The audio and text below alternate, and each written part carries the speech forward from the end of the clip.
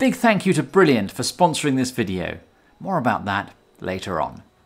Eating mozzarella does not make you clever, and eating chocolate isn't good for you.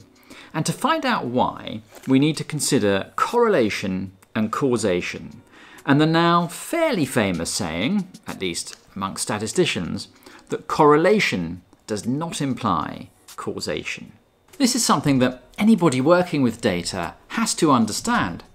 But even if you do understand it, it's still really easy to be seduced into seeing causation when it's not really there. It's just something that humans tend to do. So what is causation? Well, it's when one thing leads to another. I throw a brick at a window and the window breaks. Did the brick cause the window to break, or would it have broken anyway? Now, we can't always easily know that. I mean, in this case, it's likely that the window would have broken because of the brick. But there are scenarios where it's just not that simple. So when you read, like here, that a high-fat diet is linked to breast cancer, the implication there is that a high-fat diet causes breast cancer. You need to be really skeptical. Why? Well, to start with, it depends on how the data was collected. Let's take the high-fat diet and breast cancer example. Did the study take 2 randomly selected groups of women and then over the course of decades feed one group a low-fat diet and the other group a high-fat diet and then analyse the results? No, of course they didn't, and that would be highly unethical. Instead, this was an observational study where past behaviour of groups of women were observed and analysed. Now, the problem with this is that there could be other factors at play that you don't have any control over. Poorer women might have higher fat diets, and they might be more likely to smoke and less able to take care of themselves due to a lack of resources. Their lifestyles might just be more unhealthy, and this would be a type of selection bias. Or perhaps if you're going to develop breast cancer, you're more likely to want to eat fatty food. With observational studies, it's difficult, really impossible, to prove cause and effect. This can also be used when someone wants to try to convince you that something isn't true.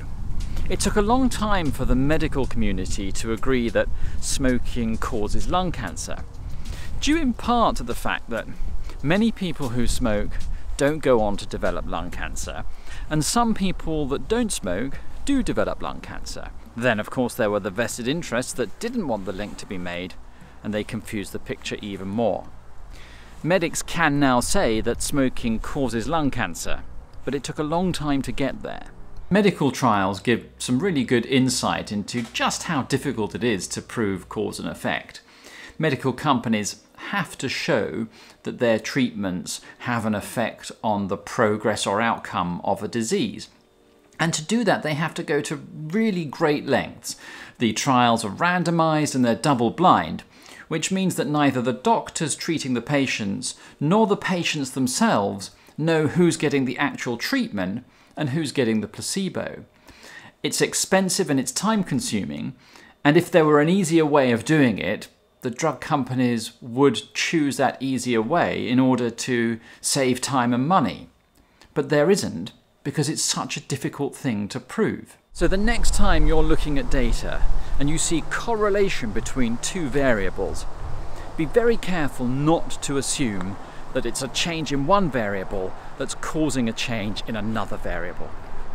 And even more importantly, when you read research or articles that claim that there's some kind of causal link between 2 variables, be incredibly skeptical about that.